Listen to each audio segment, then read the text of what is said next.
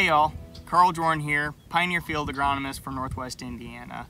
Out scouting a field of V1 stage corn here in late May, and as I was digging through the seed trench, I actually came across one of the more challenging to identify early season corn pests. So I thought I'd take this opportunity to bring y'all in a little bit closer and help teach you the best way to identify the different species of white grubs. So the best way that you can identify the specific type of white grub that you have in your fields is by taking a look at the hair-like features on their backside.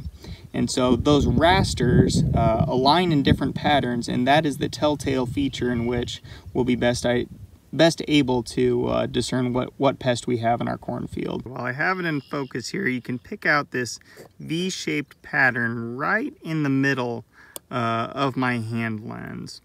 So what that V-shaped pattern indicates is that this is actually a Japanese beetle larva.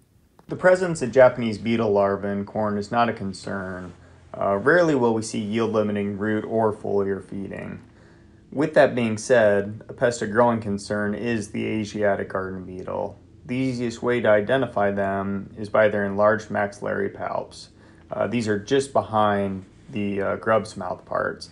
Asiatic garden beetle feeding damage is usually scattered across a field, but oftentimes the most severe damage will be concentrated.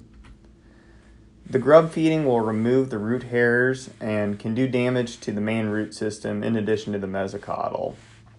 This will naturally result in reduced early season vigor. A tillage pest may be used to disturb the overwintering grubs, but the best way to manage Asiatic garden beetles is to use an insecticide seed treatment at planting.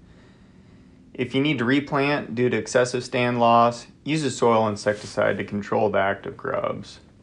If you have any other questions on white grub identification or best management practices for Asiatic garden beetles, please contact your Pioneer sales representative.